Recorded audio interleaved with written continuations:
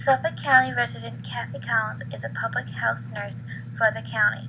Kathy and her team of nurses' mission is to serve all residents of Suffolk County. Their main focus is to help the underserved, poor communities to optimize overall health and wellness in the community. A typical patient for public health nurse is a new mother and baby, with the mother going to methadone clinics to stay off of heroin. The baby is born addicted to methadone and withdraws. These children have special needs when they are newborn, such as high-calorie formula, and are very irritable. To comfort the babies, one cannot use normal techniques. A public health nurse works with the mother who has extreme guilt and follows the children's development until 2 years old. Sometimes a public health nurse has to take a case no one else will take. They go into sober houses, sex offenders' homes, homeless shelters, and Native American reservations. One time when Nurse Collins started out as a nurse, she visited a pregnant woman with a history of bipolar disorder. The woman who was associated with the Crip gang and whose boyfriend was a member of the Bloods.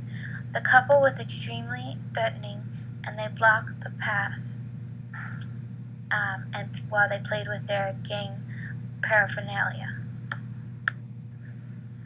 After she left, Kathy Collins set up the next appointment at the Shirley Health Center. She doesn't give up very easily. The visit was going well, but the patient said she needed some air. So they walked outside, and the patient started playing in the snow. Nurse Collins went to go help the patient back inside, but the patient did not like that and started throwing snowballs and shoved Nurse Collins into the snow. Then, deciding to end the visit, Nurse Collins went back inside to the prenatal staff to report what happened and to discharge the patient. When going to her car, the patient was waiting for her, and she said, "Ah, I see you have children," pointing towards the booster seat in Nurse Collins' car. "I have researched to find where you live."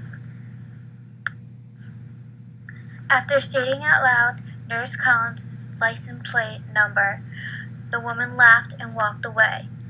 This is one of the worst safety cases Nurse Collins has had, but now, as supervisor, she can use her expertise and experience to keep other public health nurses and their family safe from the dangers of the community. Even with all the potential dangers, she is still passionate about helping the underserved patients to make their lives better.